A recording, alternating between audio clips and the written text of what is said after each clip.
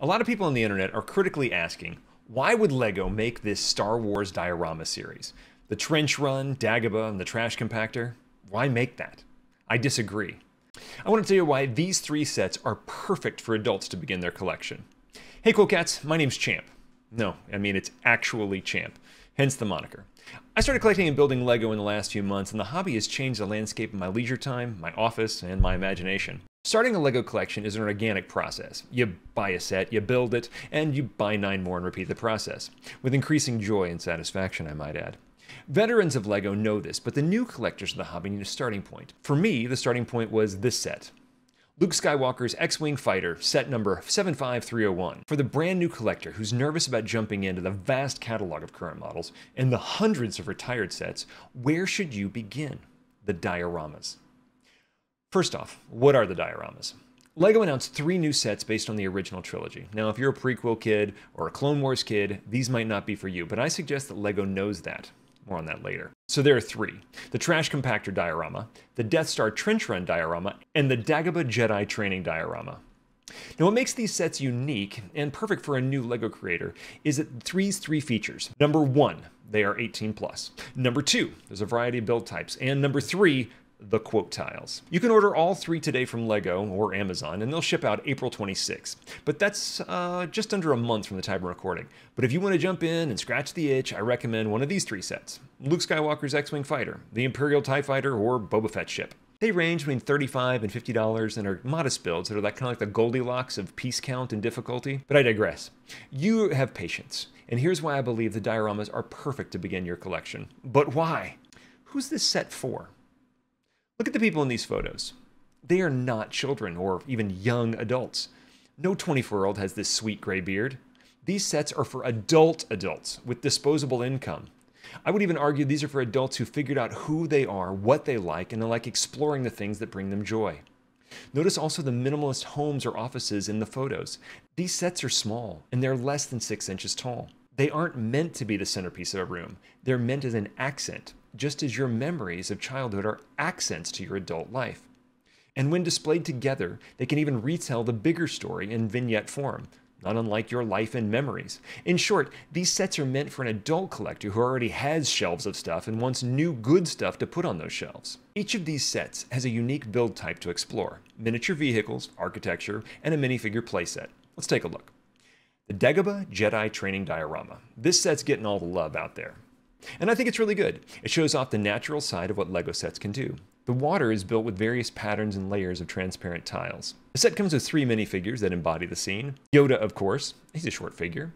Luke looking all pensive, and the muddy R2-D2 push the idea of a dirty swamp scene. The set is small and everything is cramped together, but that claustrophobia works well to illustrate the scene. Dagobah felt claustrophobic and messy. Building structures is an iconic part of the LEGO building system, and although Yoda's hut is small, it's packed with tiny details to spark the flickers of memory. A bed, a pot, even a tiny lightsaber. Shh, no spoilers. Notice all the curves and the organic forms from the geometric pieces. This is where most adults will feel out of touch with their memory of LEGO. Back in my day, LEGO was all 90-degree pieces except for the 4 sloped tiles you used to build the roofs. LEGO's come a long way since the 80s. The foundation for the entire set is this clean black base that frames the scene and the movie quote tile. Do or do not, there is no try. This is a famous quote I still say to myself when I face a challenge. It's a core memory of childhood and a perfect choice. The next set is the Death Star Trench Run. I am very excited about this set. This is not a popular opinion on the internet. Many detractors feel the set is just too small for LEGO. The TIE Fighters seem insignificant at this scale, but I'm focused on the Death Star detail. This set gives a new collector the chance to build some models, albeit micro scale, and exploring texturing with the Death Star wall sections. Scale is the thing here. Remember there were 30 one-man fighters assaulting a moon-sized battle station? Those X-Wings were tiny and insignificant. That's the point of the scene. This set captures that memory.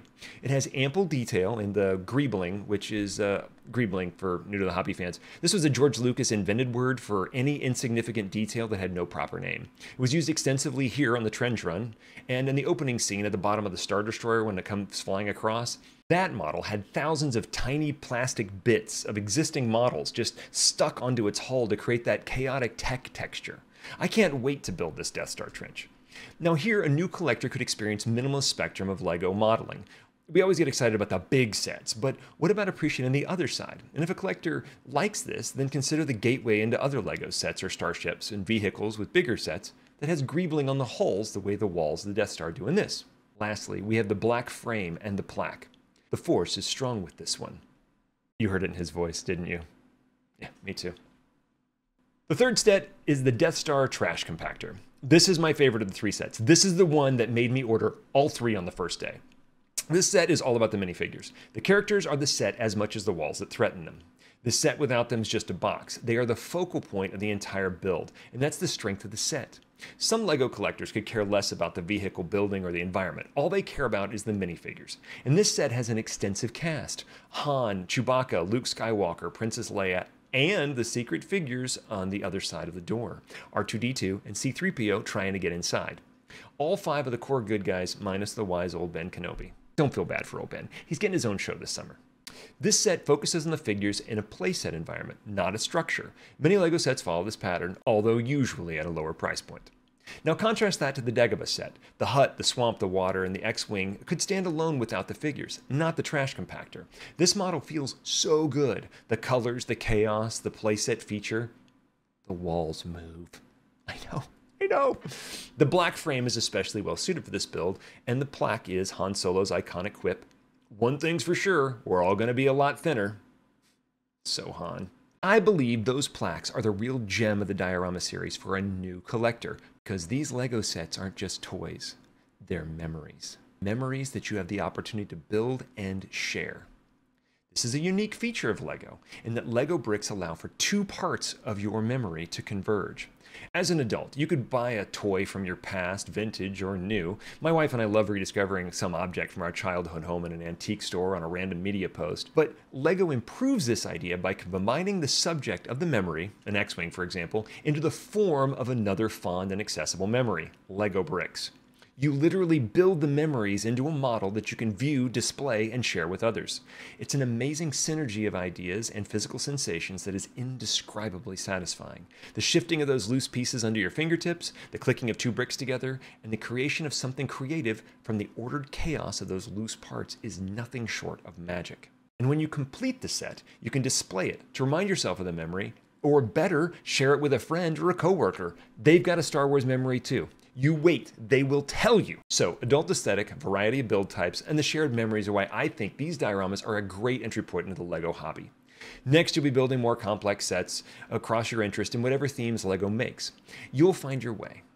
Keep me posted, I want to hear about it. So which memory are you most excited about? Tell me in the comments which set is your favorite and which you plan to try. Drop a like and subscribe if you enjoyed this video, and thank you for watching all the way to the end. It means a lot to me. If you want to hang out more, I'm Actually Champ. I stream on Twitch every Thursday and Sunday from 7 to 10 p.m. Central Standard Time. I build LEGO on stream. Links and descriptions below. All right, let's do the countdown. In 3, in 2, in 1. Number 3, LEGO's a big world, and there's a place for you in it.